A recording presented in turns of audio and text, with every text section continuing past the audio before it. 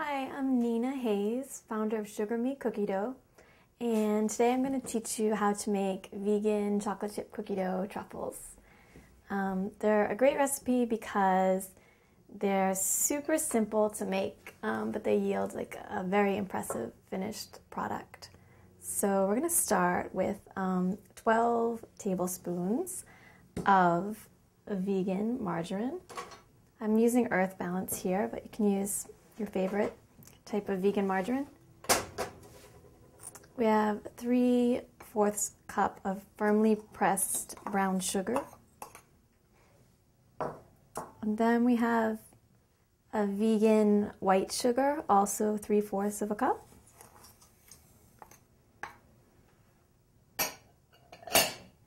And we'll add the salt. It's organic sea salt. And half a teaspoon is all you need. Just sprinkle it over.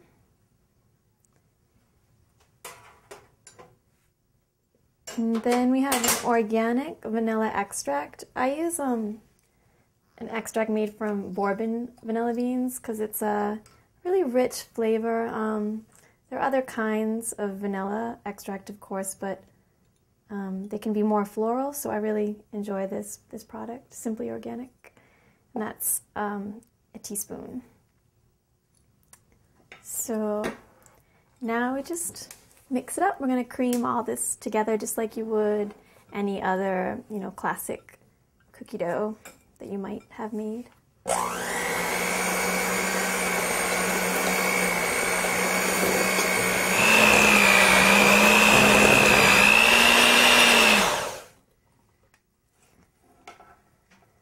So what you're looking for is just a really well incorporated mixture with the butter and the sugar completely combined.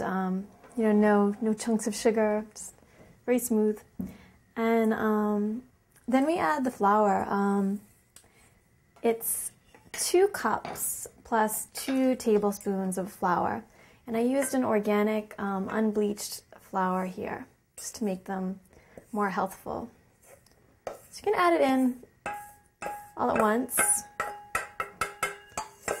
And you can continue to use the hand mixer or, use a wooden spoon if you prefer.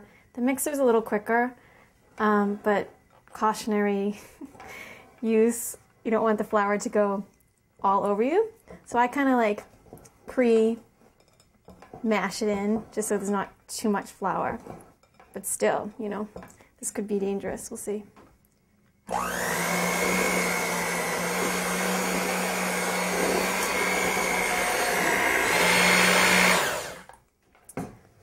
Stop briefly to just scrape down the sides of the bowl, just to make sure you get all the flour.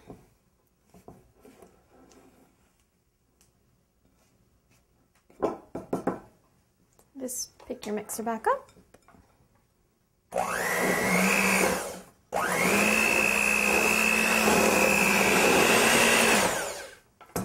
You get this crumbly texture. You're simply going to add in the 2 tablespoons of soy milk, and that will bring it into the dough. So last mixing through with the hand mixer.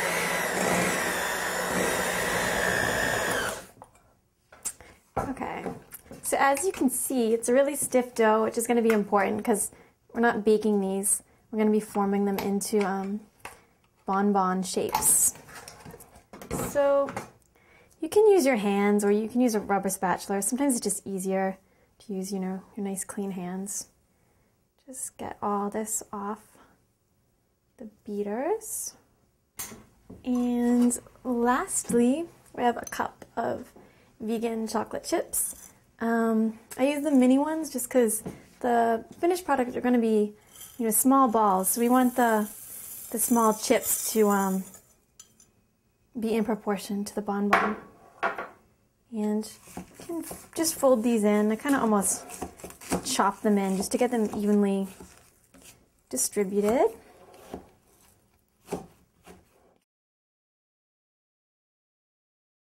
So now we have the finished cookie dough, and we're going to scoop these bonbons or truffles, whatever you want to call them, using a melon baller. You can get these pretty much anywhere. They have two sides. I prefer the larger of the two. And I've done these different ways, and the melon baller is great because they come out uniformly, and they'll just give you, a real professional look. So that's pretty much it. You scoop it up, and then I almost flip it. I like invert it just to even out the other side of the ball. Just make a nice uniform one. And using this melon baller, you should get 54 truffles in total. And I have it here on a wax paper, or you could alternately use parchment paper just to prevent any sticking. So you just proceed, just go on like this until all of your dough is done. And once you fill up your tray, you're gonna pop these into the freezer for about an hour, and during that hour you can mix up your chocolate dipping sauce. While our cookie dough balls are in the freezer, we're gonna start making the chocolate sauce. And the first step to that is reducing the soy milk. So in the pan we have 2.5 cups of soy milk, any kind will do.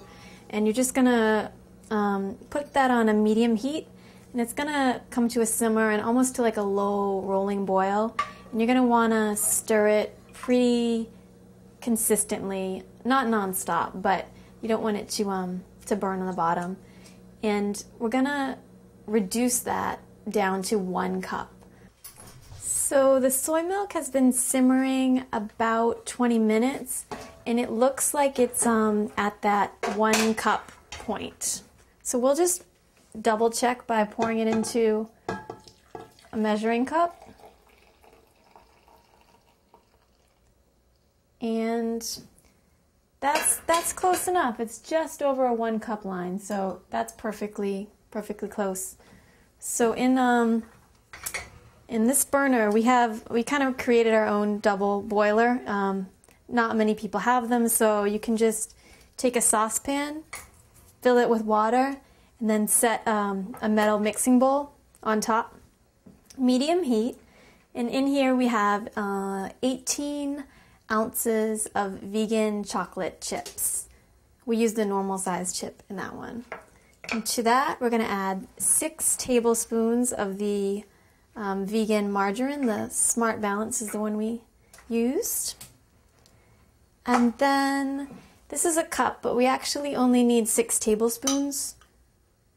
So just measure that directly in. 3, 4, 5, and 6. Set that. And I tend to just mix this up with chopsticks because we'll use these later when we dip the truffles. So I'm just gonna keep mixing this. What we're looking for is a smooth mixture with all the chocolate completely melted and just very, very smooth and creamy. So this looks about right. It's really creamy. Can't see any whole chips. So I've turned the heat to nearly off, just like on the lowest possible, just to make sure that the chocolate stays nice and fluid. And we're ready to dip. So here are the frozen cookie dough balls. They've been in the freezer for about an hour. And as I mentioned, I love to use chopsticks. If you're not, dextile or dexterous with your chopsticks, you can use a fork. But I find, if you use a fork, you're going to have like holes in your finished product.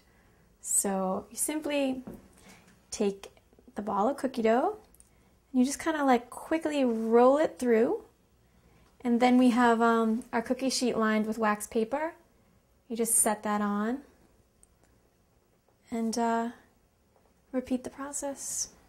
So once you get through all your balls of cookie dough and get them dipped, you can pop them back into the fridge or, for quicker hardening, into the freezer. It should only take about 10 minutes. And then they're ready to eat. So for presentation, I just put these in the little candy cups and on a nice plate just for guests. They're great. You can store them in the freezer for 3 to 6 months, and otherwise, if you're going to be eating them, I'd keep them in the refrigerator until you're ready to serve them, or maybe take them out 20 minutes before so they're at a nice room temperature. I hope you enjoy the recipe and make these truffles for your friends and family.